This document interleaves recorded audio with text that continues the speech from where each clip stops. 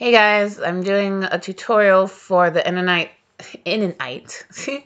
In-N-Out styled sauce and animal fries. So super simple, super easy. Let's do it. Also, my voice sounds horrible because I'm getting over being sick. All right, we're gonna take one onion and pulse it, or you can chop it if you're patient. I just put in the food processor. It should give you about a cup and a half of onions, and just throw it in and caramelize them. I would say like 5 minutes, 5 to 10 minutes. Alrighty, so I'm just cooking the onions in a little bit of olive oil and just kind of keep them moving so they don't burn. When they're translucent and golden brown, you can go ahead, turn off the fire, and set them aside for later.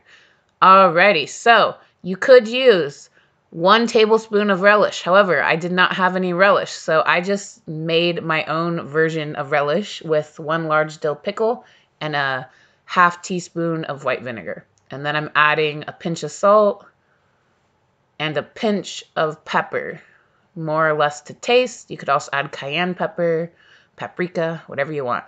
And then we're just going to add in 1/3 cup of vegan mayo. I love just mayo. It's my favorite. So that's what I used. Alrighty, go ahead, mix it up a little bit. This is a really flexible, easy recipe. It's actually like, I don't know, it reminds me of like something a child would make. Just mixing their ketchup and mustard together with mayo. So we're doing 1 tablespoon of ketchup and about 1 teaspoon of mustard, and just stir it all together. Now here's my favorite part of this. I love this like chili stuff, and I just add a tablespoon more or less to taste, and it just gives it like a spicy kick. It's the best. You should try it. Alrighty, so that's the sauce. If you want, you could add the onion in, or you could just put it on top like I like to do. So I have my burger toppings ready. I happen to have the Chao cheese on hand. I normally would use like yellow vegan cheese, but whatever.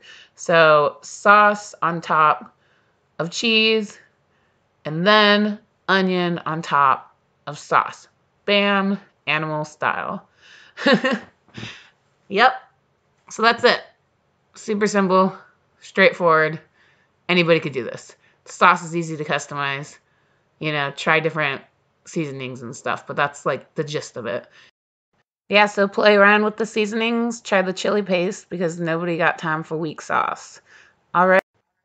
I hope you enjoy, and let me know if you try it and how it works out.